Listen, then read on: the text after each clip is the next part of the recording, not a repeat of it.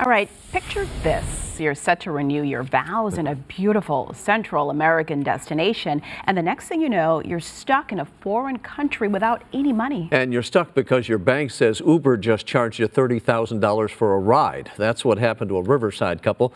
John Fenoglio is live in our news center with more on these crazy details. John? Hey, good evening, everybody. We've all heard of terrible trips using rideshare apps, but the Uber ride this couple took while on vacation, it was a trip to remember for all the wrong reasons.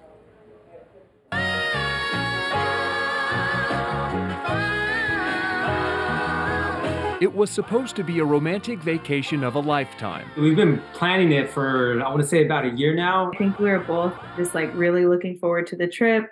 Riverside residents Dominique Adams and Douglas Ordonez were excited to renew their vows on their 5-year wedding anniversary during an idyllic getaway in Guatemala. That is, until an Uber ride went terribly wrong. I didn't believe it at first. It all started in Costa Rica. Dominique took an Uber to the airport so she could fly to Guatemala to meet her husband. Yeah, it was like a 30-minute ride. But moments after arriving at the airport, that 30-minute ride ended up costing nearly $30,000. Douglas called Dominique saying his credit card had been declined while trying to buy a cup of coffee. I sat down, looked at what the heck was going on, and that's when I see the $29,000 charge on our account. Costa Rican currency is called colones. 30,000 colones equates to just over $55.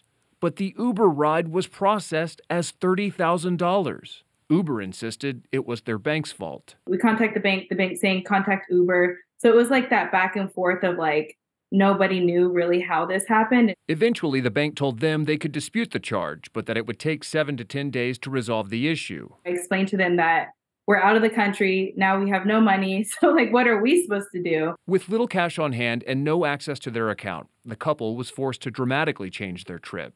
They even had to postpone their wedding vows. They basically told me that there was nothing that they can do about it. After 4 days and countless phone calls to their bank and exchanges with Uber, the charge was reversed. Personally, I believe it was because we posted it on social media. We were sharing our story. Their story was seen and shared by millions of people on social media.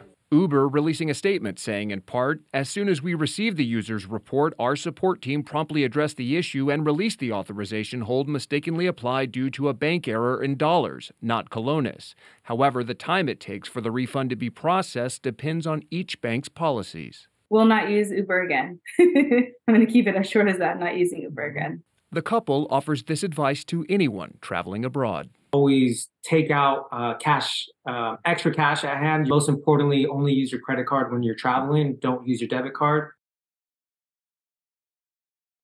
All right, KTLA has reached out to the couple's bank, but we have not heard back. The good news, Dominique and Douglas did renew their vows. They say they can't wait to go on their next international trip.